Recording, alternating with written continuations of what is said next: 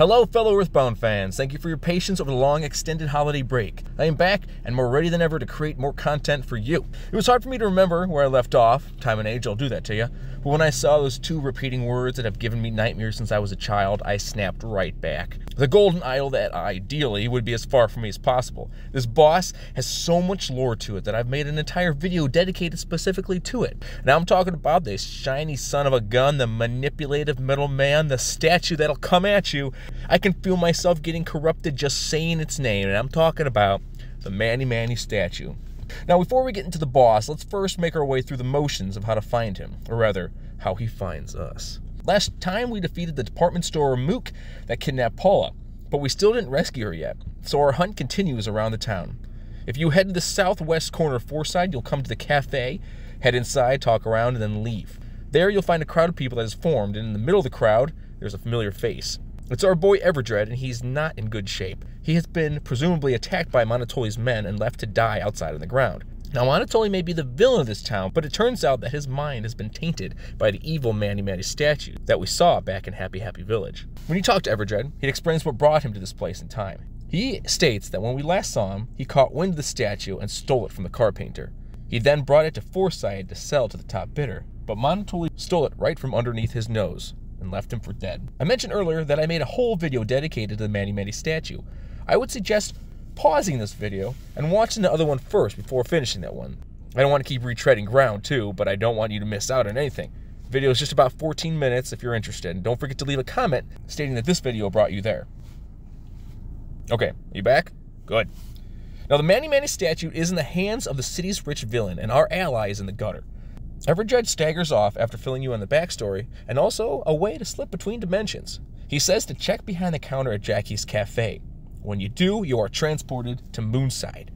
Now it seems like a physical place that has buildings and roads and people that you interact with, but in fact it is just a psychic illusion created by the Manny statue. But more on that in a minute. Jackie's Cafe and the entire city actually seems to be now outlined in this neon glow, and it appears to be like nighttime. Speak to the woman at the cafe and she'll tell you that it's opposite day, and yes means no, and no means yes. This is important to remember. Before we get into finding the Manny statue, let's talk enemies. As one would assume, there are some cutthroat baddies that the statue has manifested. You have the abstract art. They use weak bashing attacks, but can also use hypnosis alpha. Also there's Dolly's clock. This enemy has a unique ability to freeze targets in time, dealing moderate to high repeated damage to any of your party. Next we have the Enraged Plug, which uses a standard bash attack and sprays gigantic blasts of water, which uses the same functions as PK Fire. Also, Robopump has a high offense and defense, and will spend the first few turns counting down to a bomb toss, which deals a moderate to high explosive damage. It can also replenish a fuel supply, which works like a life-up gamma. Robopump wastes turns, saying tick-tock. When defeated, it occasionally drops a super bomb, so look out for those. Feel free to fight all or any enemies to level up, but don't obsess over it. Wandering about town, feel free to talk to the people, but especially be aware of the blonde-haired, Hawaiian-shirted men. They will teleport you to different places around the map. Some take you to fun presents, some take you in circles, and some take you to key plot destinations. The man in the first corner that's south of the cafe will take you to a man dressed like a sailor who is guarding the pathway to the Manny statue. He says you aren't a man with a unibrow and a gold tooth, so you cannot pass. Note him and move on for now. While exploring the town, look for a teleporter guy on the steps of the hospital. He'll send you to a present with a night pendant in it. It's very valuable and you'll need that soon. Eventually you will end up at a man with glasses and a black suit. He'll be the outlier that teleports you to the most necessary of spots. The room you will end up is a bit trippy. Not like the rest of the place isn't trippy or anything. The floor has an odd pattern, and there is presumably one man in this room. After a dialogue, and once your eyes adjust to the room, you'll notice a shadow person looming about. Talk to him. Make sure to swap no for yes, of course. Once you talk to him, talk again to the man that's visible wearing white, and you'll be teleported out of the room. The Shadow Man has stuck with you and will follow indefinitely. Your goal now is to retrace your steps and find the Sailor Man that refused to let you to the Manny statue before. Get there as quick as you can because the Invisible Man can get quite annoying very fast. You can either teleport your way down or follow the road outside the hotel south as far as you can go. When you find the man, speak to him, and he and the invisible fellow will leave together to hang out and get a drink. I think it's adorable. Take the last few steps toward the Manny and speak to the illusion of Monotoli and begin your battle. The Manny statue, or Evil Manny is a primitive golden statue of humanoid figure that brings out the evil in human beings, which is used as a focal point to spread Gygas's influence across the world. The statue enhances people's desires for fame and fortune, hence the name's similarity to the word money, and the resemblance to an Oscar award. Alternatively, the Manny in its name may be taken from the word manipulate. The best strategy is to have Ness equip the Knight Pendant. We've recently picked that up, to avoid any PSI flash moves. Then have Ness use PSI Rockin' and have Jeff use Bottle Rockets. Evil Manny Manny should go down in a few turns. However, if you do not have any Bottle Rockets, it will be an annoying battle. Keep using physical attacks until Ness or Jeff is paralyzed, then you should start using PSI Rockin'. This is more effective, as once you are paralyzed, you cannot move anymore, and you can only use special moves. Also, the Evil Manny Manny has the ability to cancel all PSI moves during the battle, so that's tricky. Take your time with this battle. It can get out of hand if you don't think a turn or two ahead.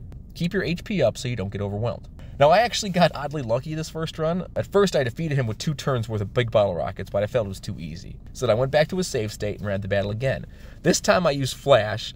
Manny Manny got confused and ended up emitting a glorious light, which is a one-hit death, so he killed himself. So that was random and it's pretty cool. After the battle, it is confirmed that Moonside is an illusion the whole time, and you are actually wandering around a storage in the back of Jackie's Cafe with a faraway look in your eyes. Before I let you go, I want to give you some trivia. The pencil eraser can be used on the Manny Manny statue outside of the battle to produce a unique text. It says, "Do you really think this looks like a pencil?" You know, nothing happens, but it still reacts to you, know. Manny, or Mani, I'm not sure how it is a Norse god of the moon, which may be where the Moonside comes from. And it should be noted that Pokemon shows up wherever the Manny Manny statue goes. Onet, Happy Happy Village, Fourside, and if you count Ness's Nightmare, Magicamp, hinting at his connection through the game. In Mother 2, which is the Japanese port of Earthbound, the evil Manny Manny's name was more along the lines of Manny Manny Devil or Manny Manny Demon. However, Nintendo of America's division changed it to Evil Manny Manny in order to avoid any religious references. That's somewhat ironic, given its appearance as a gold, bull-headed idol, which is not particularly subtle. Biblical reference, anyway. And there you have it. One of the best bosses in the game, not necessarily the most difficult, but one that definitely has some incredible backstory to it. And I hope you enjoyed the experience. What are your thoughts on Moonside? Have you any theories of why the Manny Manny statue would create a unibrow gold-toothed man as a way of escaping? Is that some kind of bug in the system? Who knows? I think Moonside as a whole could use a lot of dissecting, but that's a video for a different time. For now, I will leave you to ponder. Next week, we will dip and dodge around the clumsy robot. See you then. Thanks everyone who stuck around the series, even after that month plus I took off. Hope you had a chance to check out my all non-Earthbound videos, but if not, I understand. I will just cry about it when I'm completely alone. Don't even worry about it. Check out the Manny Manny video on the left if you haven't seen it yet, and let's look at a refresh of the boss series on the right. And see you next week.